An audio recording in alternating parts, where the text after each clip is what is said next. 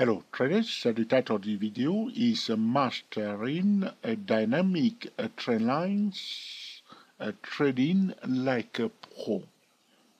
What is a dynamic trend line? That's a very good question, alright?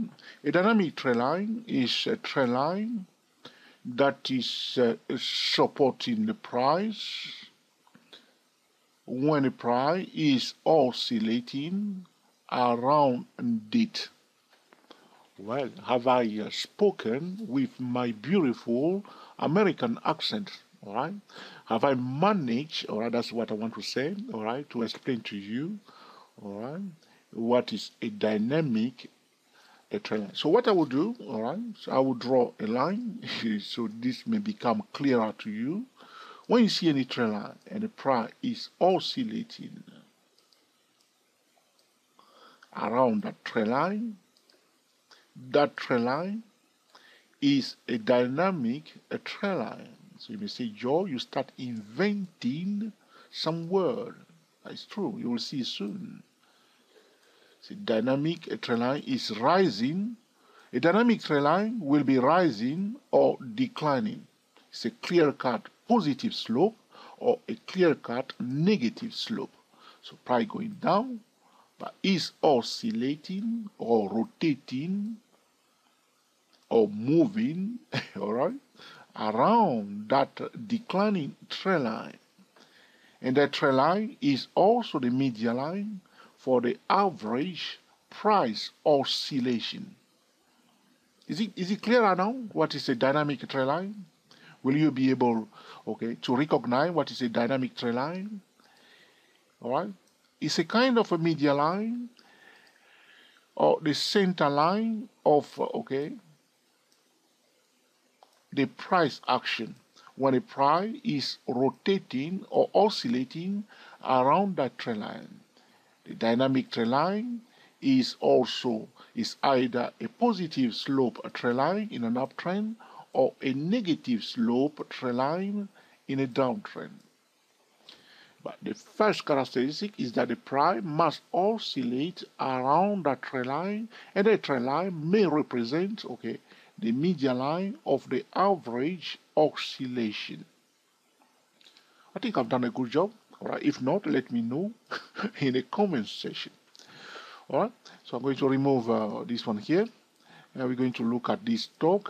This is charter communication belonging to the communication services sector. All right, they pay a TV. All right, talking about TV, we are also talking about, okay, YouTube TV coming up now. All right. Okay, so now you have a bit of idea of, if I manage to explain to you what is the dynamic trend line, you can see that it's a positive slope trend line that we have here for charter communication. Is that correct? Positive slope is rising nicely. The second characteristic is that the price must oscillate around that trend line. Is it true? You see here, price went a little bit above, come back below it. So this is a rotation. Went back above it, come back a little bit below it, went back above it, a little below it, up above it, below it, and now we have a dynamic trend line. In fact, the dynamic trend line is representing the force. Have you done a bit of physics? It's like the force that is dragging the price up as the price is rotating around that trend line. All right. So now in this tutorial, my objective is to explain to you how to master a dynamic trend line like a pro. What is taking place here is very clear and neat. All right. The dynamic trend line is representing a median line of the price, the dynamic support of the price as the price is rotating around it. Okay, very, very important. I mentioned this before when I recorded a video about the secret of consolidation, and I said to traders that whenever you see a consolidation, you should highlight the median line of the consolidation. Here is not a consolidation as such, but we see the price going up, but the price is oscillating around a trend line. So Because the price is oscillating around the trend line, anytime it deviates a little bit from it, it come back to it. It deviates a little bit from it, it come back to it. It go a little bit below it, it will come back to it. So the true value of this move from here, if I place the vertical line there, the true value of this stock, the charter communication, as it was rotating around that red line, the true value, the dynamic true value, is the red trend line. All right. So if you are buying below that trend line, you are buying it, okay, at a discounted price, so to speak. All right. If you are buying it exactly near that trend line, you are buying it at its current dynamic true value. If you are buying it a little bit above, you are buying it a little bit too expensive. So if you are bullish trader, you will be prepared to buy a little bit below when it comes back below it, because there's a high chance that it will go back to the true value. That's why we return to the mean in this case. But here we are using a moving average. We are using not a moving average. We are using a trend line. All right. So as long as the move is, you will notice sometimes that the deviation will be almost equal. Probably I show this to traders in video. I think at the Joe Trio YouTube channel, we can measure the distance that the price is going away from the trend line. So anytime we see that it did that, we are prepared. So we see here, what have I done before? Okay, deviation. You measure the distance, and anytime it did exactly the same thing on the opposite side, we are biased. This is what's happening here. All right. So here again, you see the same deviation, and people sold it. Put it down here in that zone. People sold it back, and there's a high chance that it will return to its true value, which is the dynamic trend line. So once we have that measuring stick, as it was here, all right, somewhere here, all right. All right, so now once we have it, we just use it. Anytime we see a deviation from that trend line to the top like this, we are expecting the price to return to its true value, which is the dynamic trend line. Here again, so we keep doing that. Just so if you like overbought, oversold, you can apply that if you see a dynamic trend line. But you have to understand what is happening here, because I'm explaining to you how you can master it. So you need to understand that this is a rising trend line. If it was horizontal line like this, it will make more sense, because people understand that, because they know there's a consolidation taking place. The price is oscillating around the median line of the consolidation, or the median line of a triangle, all right? Because a triangle is also a consolidation. But now we do not have horizontal line. We have a line that is going up, sloping up, or sloping down in a downtrend. So we can, as we are doing when we have horizontal line, we can do exactly the same thing when we have a rising, okay, a trend line, and the price is oscillating around the trend line. All right, so when we have a horizontal trend line, we will be giving priority to sell at the top of the consolidation, looking for opportunity to buy at the lower part of the consolidation. We will do exactly the same thing when we have a rising channel. It's just like a rising channel, all right?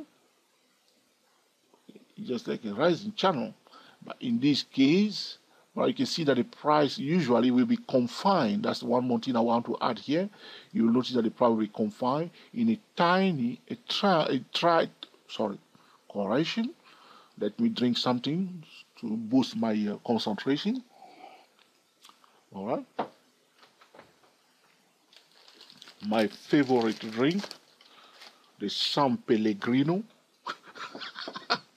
All right.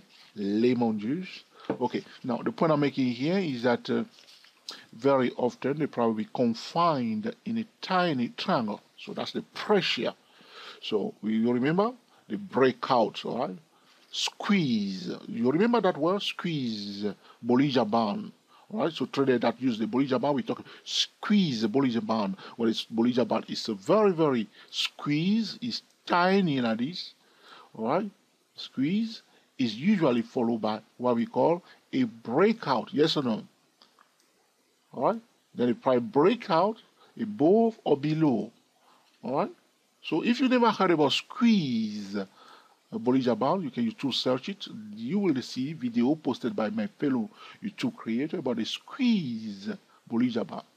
All right. So similarly, for a dynamic trend line, we have a squeeze channel, and the media line of that squeeze channel is the dynamic, okay, a trend line, and the price is oscillating around it. And we can play with it gently without violating the market pattern. Now that I put a channel around that dynamic trend line, it makes sense, yes or no? Boom, boom, boom, return to the mean, return to the mean. So if you buy here, you will be prepared to take profit near the median line. Don't wait too long, because squeeze, all right? But as this is going on in an uptrend, very often you see a breakout. This is the breakout now, you see here? So because it's squeezed like the Bollinger Band, now you see this is a breakout. Will you agree that this is a breakout now taking place for this charter communication? So the breakout, the first leg, so to speak, can we say that? The first leg of, okay, or the first lap, or the first lap, or the first leg of that, so to speak, of that breakout is this one here.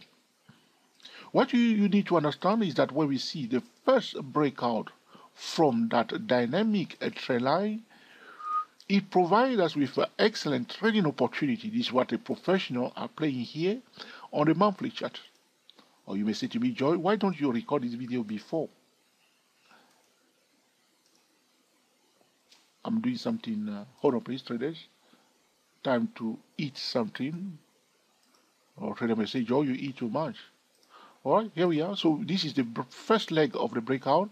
And when we see that, so because it's squeezed before, like the Bollinger Band, the price will try to retest the media line one more time.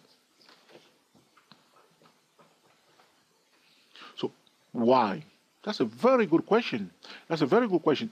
Now, the reason is the true value of the true dynamic value of this stock is the red line that I draw on this chart, because it's going up, it's going up, it's not a static value, it's a dynamic, it's changing. And the computer love that, all right? Now we see a breakout, which is a bigger deviation. So you can see that the previous deviation, as I measure it, is just there. Now we have a huge deviation. This is the breakout now. So now the market is aware that, all right, it looks to us that the bullish traders are controlling the market. So more buying activity taking place. Now you'll be wondering, here it is, the volume bar, the fuel, you remember? Traders are using too much the momentum, and they are not paying attention to the fuel. Fuel. How many shares? 103 million shares plus 86 million shares being transacted as the price was still in that channel here. All right? How do we know those are buying? Because we see now the signature, the breakout. So trader may say, Joe is definitely bullish. No, hold it, my friend. Hold it, my friend. Is there a signal to sell? Yes. You are a technical trader. You will apply a different time frame. Trading method. Hold on, please. So what I'm trying to do, I'm extending that line. So though the expectation in this case is that the smart money or the professional trader would prefer to bring it back all the way to the median line. And if there is a signal to buy here, and then it will push it back up. Sometimes the price may not come all the way to the median line.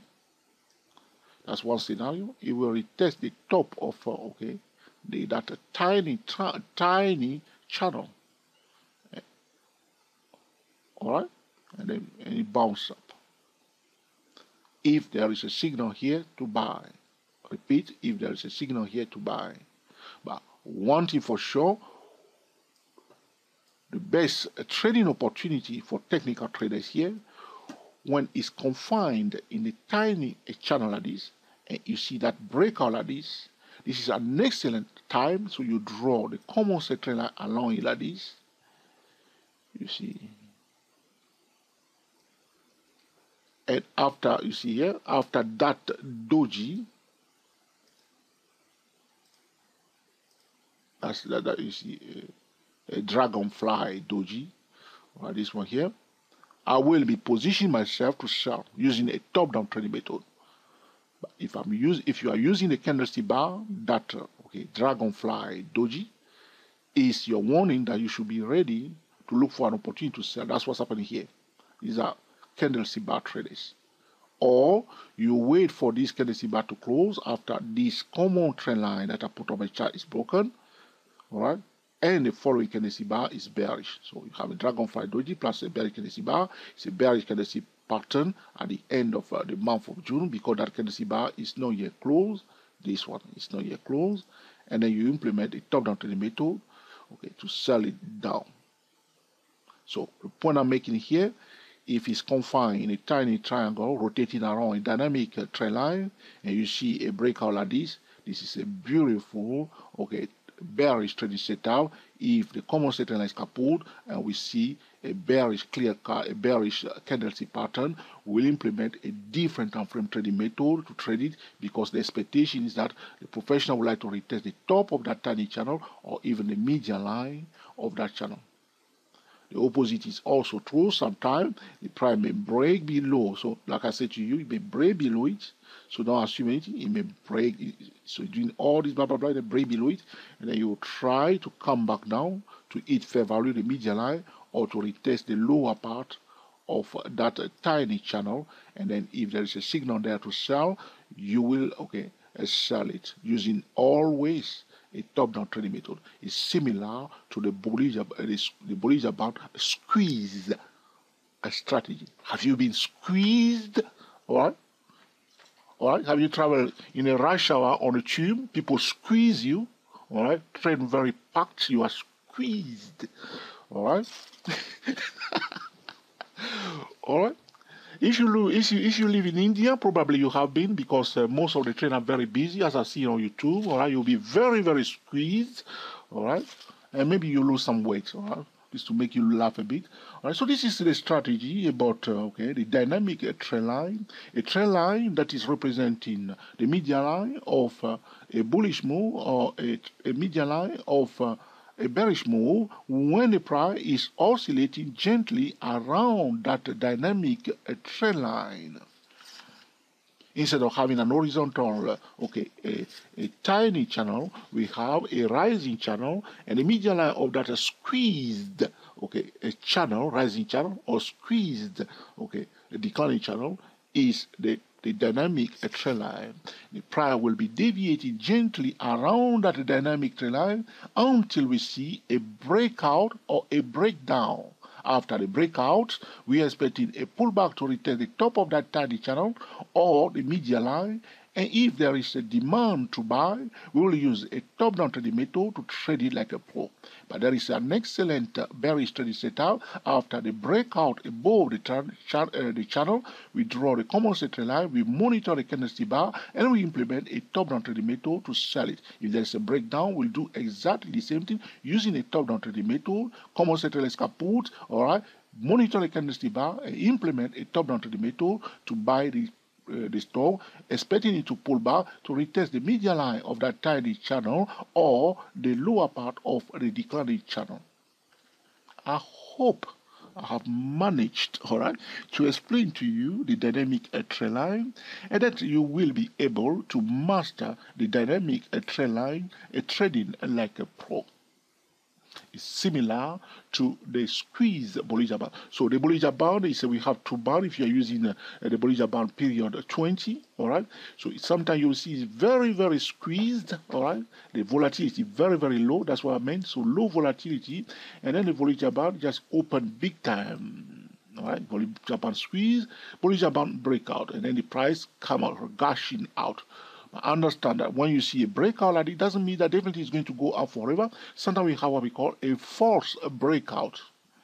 Now, I do not want this video to be too long, so I will not go into the subject of a false breakout.